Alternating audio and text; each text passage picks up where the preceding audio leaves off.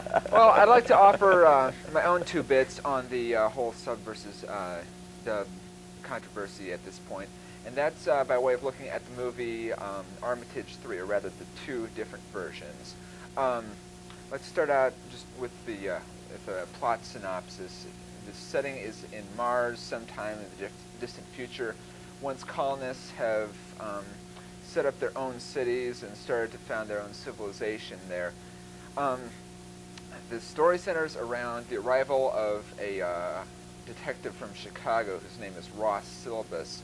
His partner is a sex-crazed, ultra-psycho philosopher babe by the name of Naomi Armitage.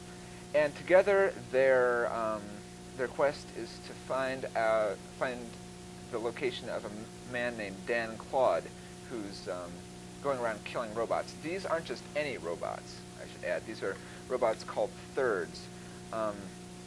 They're robots that can not only act intelligently in human society and blend effectively, but they can also reproduce, which is, I found kind of a hokey thing, but it goes well with the whole plot of the movie.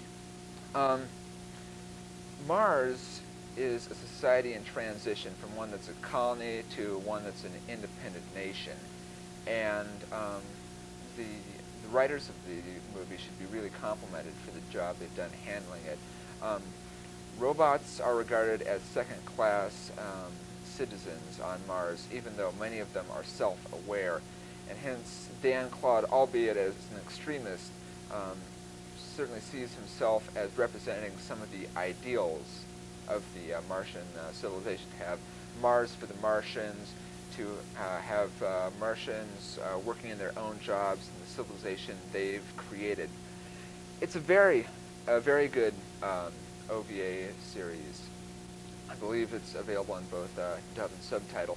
The reason that it bears upon the whole sub versus dub plot is that it was originally to be entirely in English with Japanese subtitles.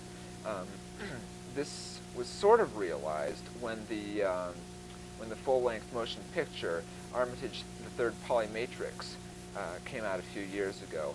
The dialogue was rewritten and some scenes were cut out, but additional material was added, so it makes a pretty smooth plot line on the whole. The problem is that Kiefer Sutherland and Elizabeth Berkley were targeted to play the lead roles. And this is sort of what happened. Listen! Don't mess with me, you little bitch! You'd better get out of here, or I'll call the security gadget. Yeah, I guess it's useless talking to a second like you. Hey! Ow!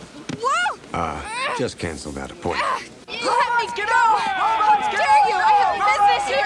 Robots, get out now! I can't believe this! Put me down right now!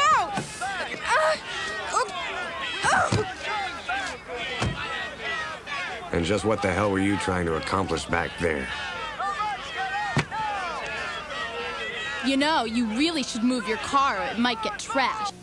Well, now, as you can see from this clip, that made for an interesting choice of characters. Elizabeth Berkley went on to jump half naked out of a volcano in Showgirls, and Kiefer Sutherland, he's been around. I mean, he was in that one Dark City that was recently, yeah, and stuff.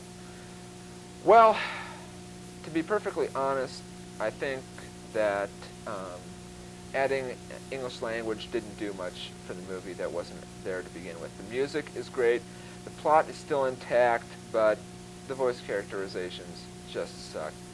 Plain old suck. Between A, potential, and D, results, I would give this movie a C, but I'm not going to. I'm going to give it a B out of sympathy. So, about all I've got to say about that. Okay. That was really good.